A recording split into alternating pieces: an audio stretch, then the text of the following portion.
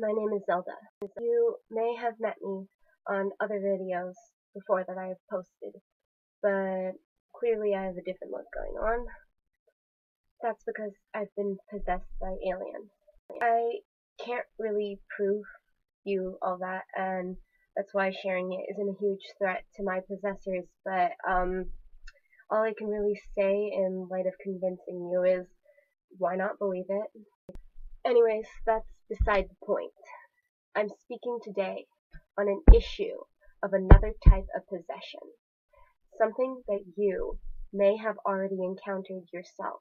This is a type of addiction so awful that it has ensnared almost every single person who chooses to use it. The government denies its ill-being to humanity because it doesn't necessarily conflict with the framework of the system, but this addiction is really harmful and it will take over.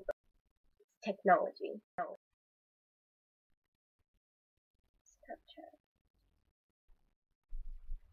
Oh, Jesus.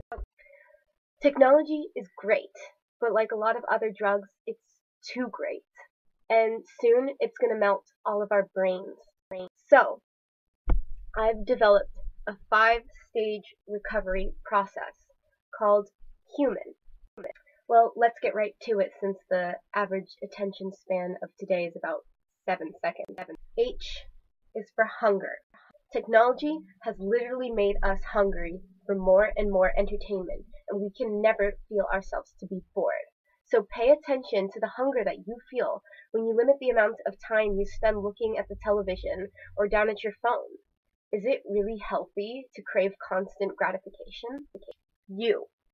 Understanding. You should understand your technology before you overestimate it. We expect way too much out of technology. The videos have to load faster. Why doesn't this game have better graphics? Never forget. I don't even drop my phone. Never forget that behind every machine there was a human who made it and intended it with a purpose. Metacognition. Metacognition means to think about the way you think. It is important to constantly assess reality. Look up from the screen for a second. See where you are. Now, when you look back at it, think to yourself, what am I doing online here? And what is that going to contribute to reality? Also, it's a myth that smoking weed is a great way to escape from reality. It's great, and I'm not going to discourage it at all, trust me. But it can be a problem when you use it to improve reality. Animals.